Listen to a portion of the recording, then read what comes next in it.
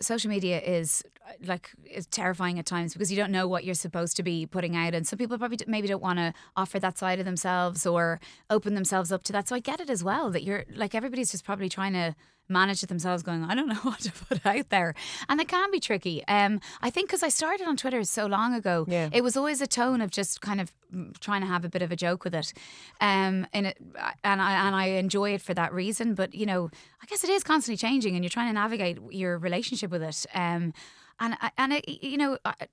enjoy it, and I enjoy what people put out, and it's good that there's different stuff. Like, not all of it has to be heavy. Because then sometimes I want to do a serious post. I'm like, oh God, I should put, I need to put the thought into this, and it doesn't have to be, me reaching for something on the lighter side. But I remember actually seeing, just to say before the last referendum and stuff, you did put stuff out there, and probably, I've no doubt, like everybody else, took a bit of stick for that. Yeah. So you do put stuff out there about your opinion and stuff. I'm not saying that, but you will put up stuff that kind of pokes fun at yourself. Yeah, well, I think when you have a platform as well, it's very difficult when there's important topics going on, not to back your convictions and back your beliefs in that way. But I think for the most part, the way I've engaged in social media has probably been trying to engage in fun stuff, and that's the stuff I quite enjoy.